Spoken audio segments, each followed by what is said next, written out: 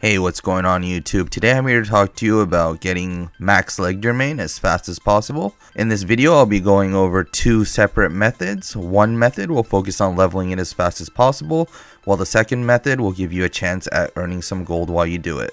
Before we go over the methods, I want to briefly talk about what Legerdemain is and the benefits of power leveling this skill line.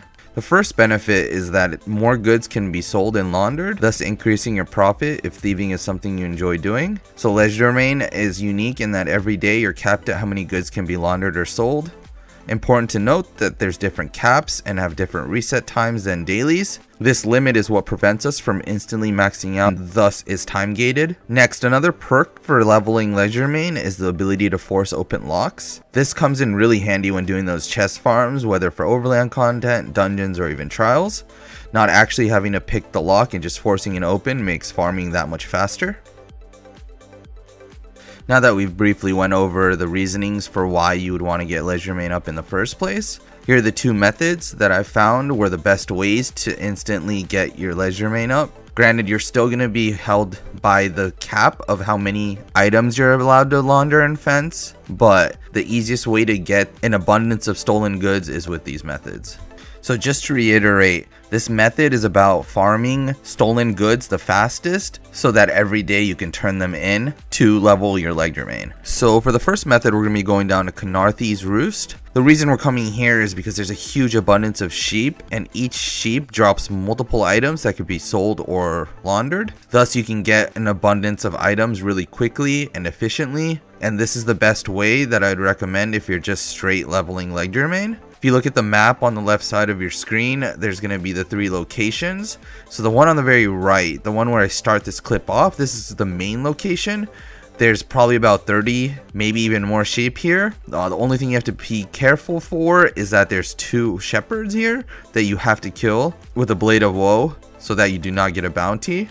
If you don't have Blade of Woe unlocked, you can just kill them. You'll still have a bounty. So once you kill all the sheep and you loot them all, you're going to end up with maybe anywhere from 50 to 100 stolen items. So from here you have two options. First option is you can wait for them to respawn, which is only a few minutes. Second option is you can go westward, and there's two smaller spawns. They should be marked with a circle on the map, and when you go there, there's going to be one shepherd and maybe anywhere from 20 per location.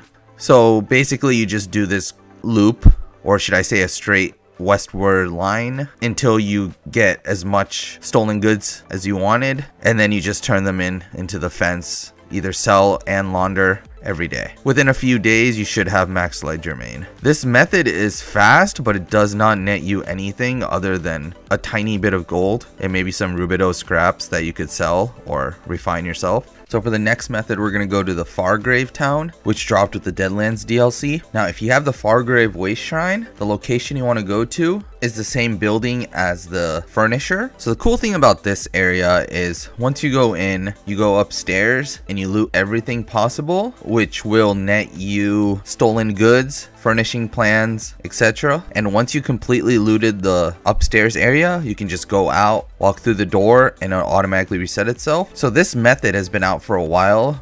I've seen many people cover this, but no one has stated that this would be a good idea for leveling Legerdemain. So not only do you have a chance at getting furniture plans, you also get a lot of stolen items, which then can be taken to a fence to launder or sell. And thus you'll be able to hit your daily cap within a few runs here. Each run should only take maybe 2 minutes tops. And I found out that 3 to 5 runs was good enough for me to max my Legerdemain for the day. Another cool thing about this area is it's really hard to get a bounty upstairs, so you can loot to your heart's content and then just walk out the door to reset it. One more tip I want to add on is if you're going to be doing this for any extended period of time, don't forget to slot your CP.